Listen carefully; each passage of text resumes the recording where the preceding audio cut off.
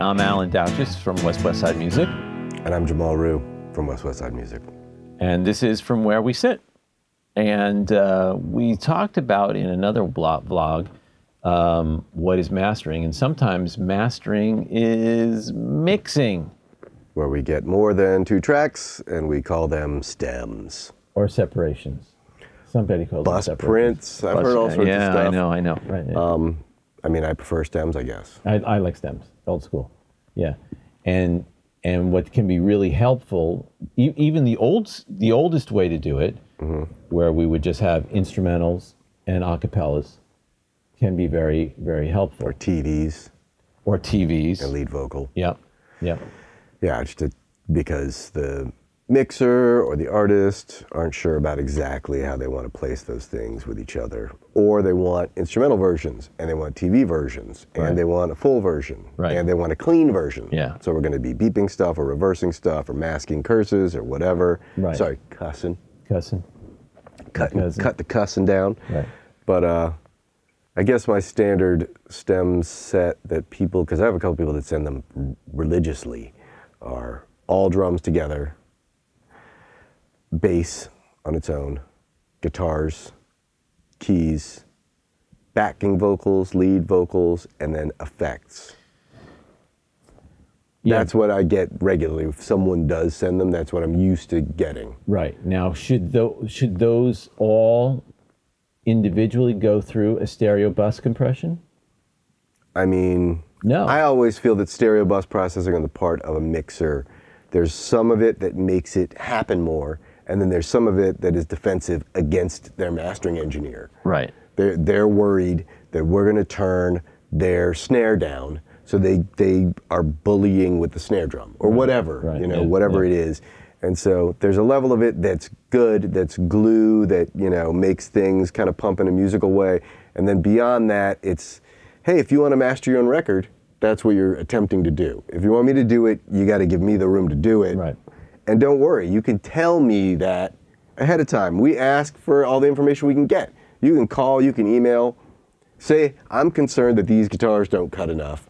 Don't give me guitars that sound like a shower of razor blades. Right, right. Well, to me, it's kind of like, give me, if you're using the 2-bus compression, which I'm not against, obviously, as long as it's, within a reasonable amount of, glue, not, limiting. But if you're going to give me stems, you got to pull that 2-bus compression off. Yeah, it's better. It's better, well, because it's just not going to blind. I can't put them up all at an equal level and say, there's the mix. Now, since you're now asking me to alter balances potentially within your arrangement, I'd much rather have the ability to either maybe add some compression to a specific stem and or deal with attack time and release times on the overall compression, especially de-essing on vocals.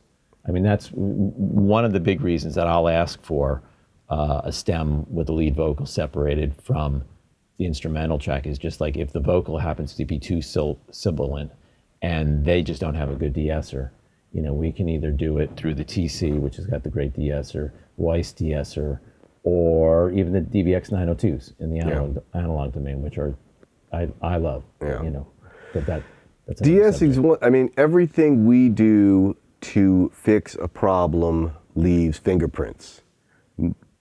We do it in a way that hopefully no one else can ever hear them. Right. Yeah. You know what I mean? Yeah. But at the same time, if I don't have to de-ess your vocal as part of your mix, that's better. If your hi-hat is chopping me up, the only way to bring it back is you're going to lose some air in something else. Yeah. And 99% of the people might never hear it. Hopefully they won't. I mean, that's why we do this. Right. Hopefully they won't, but I'd rather do it in a way where I don't have to, there is no cost to any other signal. Right, exactly, exactly. So stems can be great, I mean, in that regard particularly. Yeah. If something is off, if, it doesn't matter what it is. If you're playing a bass and it's got a real wolf note somewhere, if I have a bass stem, I can tweak it. Right.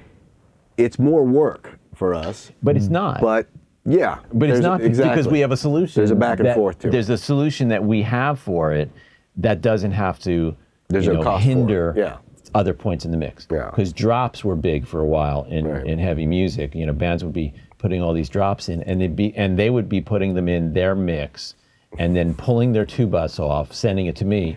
But the drop is just 12 dB above everything else, and it's like, all right, well, give it to me separate, and then I'll place it in the right way. Yeah. And if I do have a couple of other stems, kick drum stem or something like that, I can alter that kick drum stem during that bass drop, so that I can let that bass drop be really effective and not pull down on the 2-bus compression. So. Well, the first thing also, I might be going far afield, but one of the first things that happens due to overcompression is the top 2 octaves start to change. Right. They start to move around because the bottom octaves bully them into compression. Right. Unless you're using multiband, and if you're using it enough to have these kind of artifacts, you're using it way too much anyway. Right. Right. But when you get stems and you don't have 2-bus compression on them, or even if you have the same 2-bus compression, when you don't have all these signals competing, the air comes back. Right. Yeah. The cymbals sound natural. Right. The sibilant starts to go away because there isn't stuff chopping the top end apart. Right. Yeah. So to me, there's a big plus to stems. Again, it's more work, but the work is kind of better in a way, or easier, if you've got problems. If you're working with something that just sounds great, stems just give you options for delivery. And I always want the engineer's idea. Oh yeah, absolutely. They're committed to bus. Whatever was approved. Whatever was approved. Yeah. I want to have that so that I know that we're not going too far away from that. Yeah.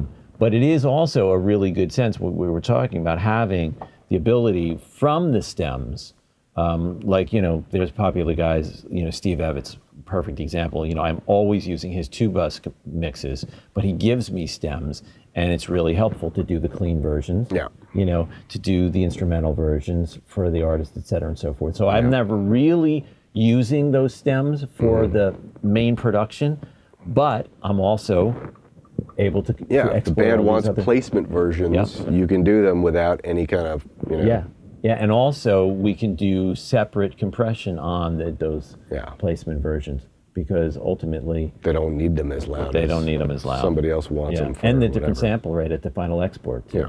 So that makes a difference. What about being able to export vocals with effects on the stems? Sometimes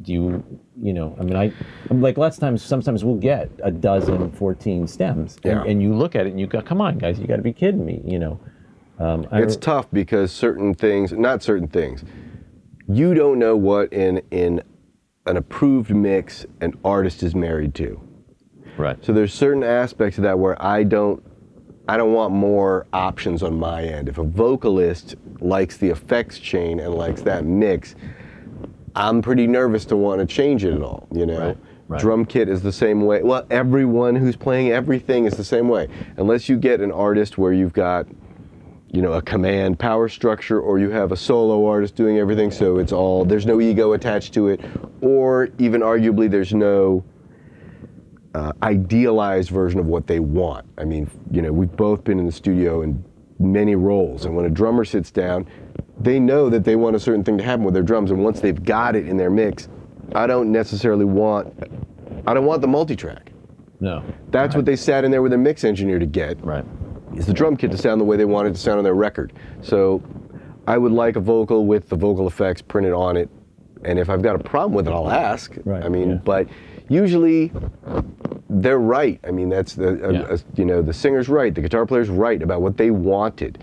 Right. Technical issues that are going to change the way the master sounds is another thing. Sibilance is a great example. A vocalist might want their vocals super bright, but there's a limit. There's a point at which that's not musical, and when people are turning their music down because the vocal's too bright, they don't want that. No singer wants. Well, there might be some singers who want that, but the vast majority of them don't. Yeah. And stems are great for that. Yeah, I mean, I also want to say that I don't prefer stems at all. I'd rather have a really good mix and let us just have that fresh perspective. Yeah. Look at any corrective EQ, match that dynamic so that it's sounding like an album, match it for the formats that are going out.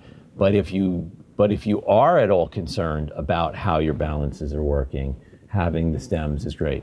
which is also not a bad idea for the future for having the instrumentals, having the performance tracks, for having, you know, other options for radio mixes or something like that. I'm pretty ambivalent about it. I like a good 2 mix, period. But at the same time, some people, their environment doesn't allow them to do it, and if they're, you know, it does. If they're going to trust us to do that, I'm fine with it. I don't know. You get a great 2 mix. It's everything's easy for everybody because our work isn't fixing anything. It's just making it as good as it can be. It's, you know what I mean? Yeah. It's like if you work at a car wash and someone drives in a Ferrari. It's like, well, this is going to be easy. Really, all I got to do is uncover the emblem, you know, and everyone's going to love it. Whereas, you know, someone comes in a rust bucket, it's like, I can wash this all day. It's never going to look good. Never going to help. You know? All right, well, my main points are just, if you're going to give me stems, don't pass them through the 2-bus compression. Yeah. Okay, I mean, obviously, if you're using parallel grouping or, you know, subgrouping and you've got all that compression, that's fine. But if you're heavily dependent upon, you know, a 2-bus compressor to glue your mix together, and you're going to give me stems, take that 2-bus off. Yeah. By all means. And for vocal with sibilants, if I'm looking for that, I kind of like to have the effects separate, because sometimes I can. I get that. Different. I do. Yeah. It's, you know, it is better in a lot of, you know, moments to have more control. Yeah. I just fear it. Yeah. No, when it comes to especially lead vocal. Well, because the other thing that happens once we get stems is we're opening ourselves up for revisions upon revisions upon revisions. Our job is not to make everyone have to reevaluate decisions they made before. It's to make all the decisions they made before work. Right. You know, so someone gives, I get records, I get stems, we get even the simplest thing where you get instrumentals and acapellas, and then and I get a separate vocal chain. If I've got a 2 mix to refer to, yeah, you know, that's hugely important. Yeah. And then I'm gonna feel fine about it. But I don't want to do. It's happened before for both of us. We've done stuff where I make the vocal sound slightly different and better, right? And then everyone in the band is super into everything except the singer, who now things are different. And I get that. I mean, I'm sympathetic to that. You know, so I'd rather not be the one who has to go through that. Right. No. It's like, so now we got to do a bunch of stuff. We've started a fight. The band's mad, the producer's loving us, but now he's upset with the whole project. They should, I don't know. You know, it's drama, and that's not, you know, that's not our job. It's not to create drama. It's to make all the drama go away because everyone's happy. Yeah. You know. Yeah.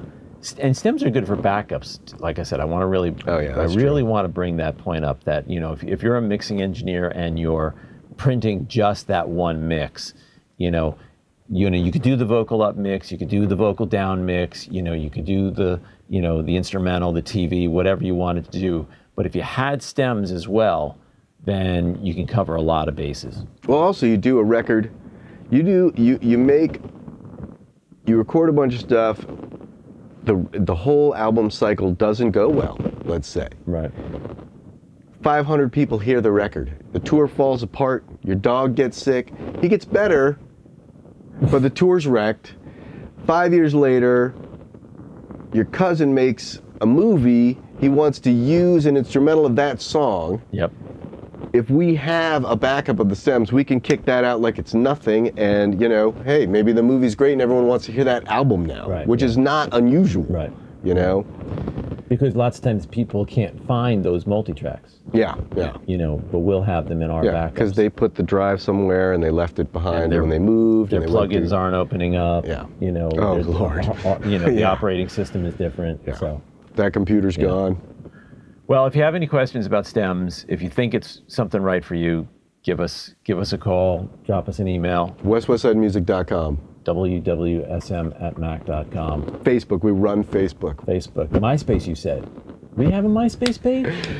Someone, we can say we have a MySpace page. Yeah. We have a Friendster page for sure. We really do? I don't have any idea. Oh, okay. I don't think so. But we're on Facebook and Twitter.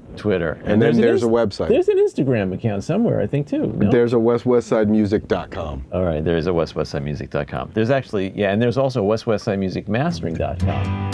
From either of those, you can find out what we actually do. You know, no wonder they can't find us. There's too many places. They get confused. Oh, they're finding us. All right. We'll see you guys later. Next one. This is From Where We Sit. Hope to see you soon. Bye. Adieu.